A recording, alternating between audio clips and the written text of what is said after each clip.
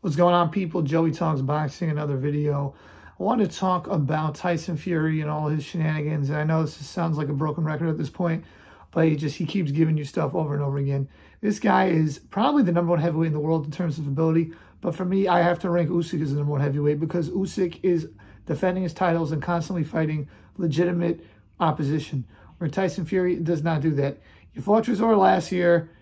Fine, you wanted to have your home come fight, easy touch, end the year, whatever. Now this year you have not fought, and you're going to come back and you're going to fight a guy, Francis Ngannou, who is an MMA fighter. I'm tired of all of the shenanigans. I'm tired of the nonsense. Then he goes on Stephen A. Smith's show, First Take, ESPN. He says, after this fight, who are you going to fight? You know what he says, Tyson Fury? I'm going to fight John Jones next. Anthony Joshua? Nah, he's not worthy. Deontay Wilder? Nah, he's not worthy.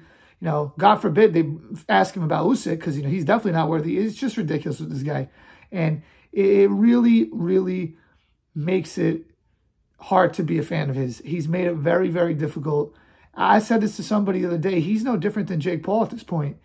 Jake Paul fights MMA guys who he can, you know, beat.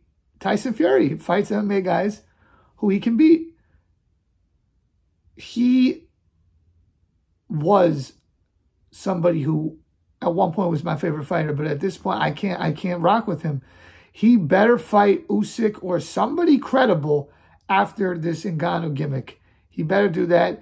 And I understand he's saying, oh, I don't care about legacy, I only care about the money. Okay, fine. Then the WBC should strip him the title. And if he does not fight Usyk, he will always be looked at less in the boxing community. His legacy will not be on par with the other greats of the past like Joe Louis, Muhammad Ali, Larry Holmes, George Foreman, Joe Frazier, Mike Tyson, Rocky Marciano, Jack Dempsey, Lennox Lewis, Vladimir Klitschko, so on and so on. Evander Holyfield we could throw in there. There's so many names, but people ask about where he stands in history. How could you stand in history when you aren't even clearing out your own era? Like, what? What? It's shameful. I'm just getting tired of his nonsense. The public wants you to fight Usyk. Go do it. He didn't want the Usyk fight because he wanted Joshua to win because that would have been a more lucrative fight. And then he could have done an undisputed bash, you know, between him and Joshua. Usyk fighting Joshua and beating him twice really ruined everything for Fury. Now Fury might do the fight with Usyk, but it's like, it's not as big. People aren't as interested in it. So that's unfortunate for the boxing public, but I want an undisputed champion. We haven't had one since 1999, since Lennox Lewis beat Evander Holyfield.